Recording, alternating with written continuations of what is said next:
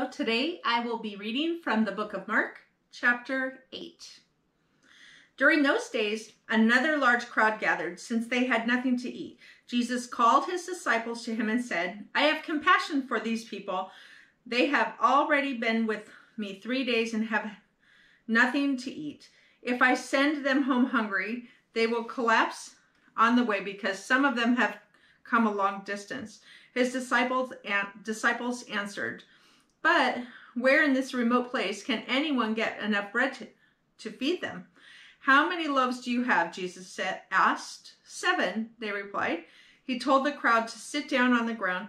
When he had taken the 7 loaves and given thanks, he broke them and gave them to his disciples to set before the people. And they did so. They had a few small fish as well, and he gave thanks for them also and told the disciples to distribute them. The people ate and were satisfied. Afterward, the disciples picked up 7 basketfuls of broken pieces that were left over. About 4,000 men were present, and having sent them away, he got into the boat with his disciples and went to the region of Dalmanutha. The Pharisees came and began to question Jesus to test him. They asked him for a sign from heaven. He sighed deeply and said, "Why does this generation ask for a miraculous sign? I tell you the truth, no sign will be given to it." Then he left them, got back into the boat, and crossed to the other side, the east of the Pharisees and Herod. The disciples had forgotten to bring bread, except for 1 loaf they had with them in the boat. "Be careful," Jesus warned them. "Watch out for the yeast of the Pharisees and that of Herod." They discussed this with one another and said, "It is because we have no bread." Aware of their discussion, Jesus asked them, "Why are you talking about having no bread? Do you still not see or understand? Are your hearts hardened? Do you have eyes but fail to see, ears but fail to hear? And don't you remember when I broke the 5 loaves for the 5,000? How many basketfuls of pieces did you pick up?" 12, they replied.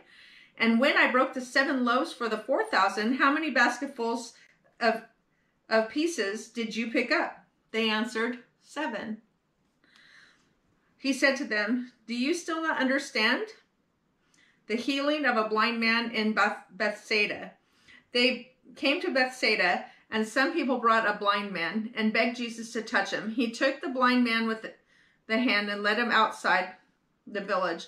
And when he spit on the man's eyes and put the hands on him, Jesus asked, "Do you see anything?" He looked up and said, "I see people. They look like trees walking around." Once more, Jesus put hands on the man's eyes, and then his eyes were opened, his sight was restored, and he saw everything clearly. Jesus sent him home saying, "Don't go into the village." Peter's confession of Christ. Jesus and his disciples went on to the villages around Caesarea Philippi. On the way he asked them, "Who do people say I am?" They replied, "Some say John the Baptist, others say Elijah, and still others one of the prophets. But what about you?" he asked. "Who do you say I am?" Peter answered, "You are the Christ." Jesus warned them not to tell anyone about him. Jesus predicts his death. He then began to teach them that the Son of Man must suffer many things and be rejected by the elders, chief priests, and teachers of the law, and that he must be killed and after 3 days rise again. He spoke plainly about this, and Peter took him aside and began to rebuke him.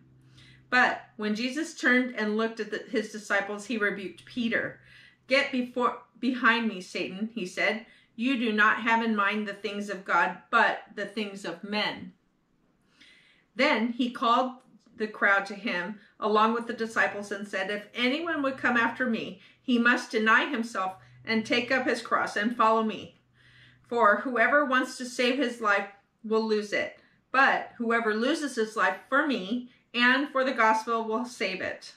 What good is it for a man to gain the whole world yet forfeit his soul? Or What can a man give in exchange for his soul? If anyone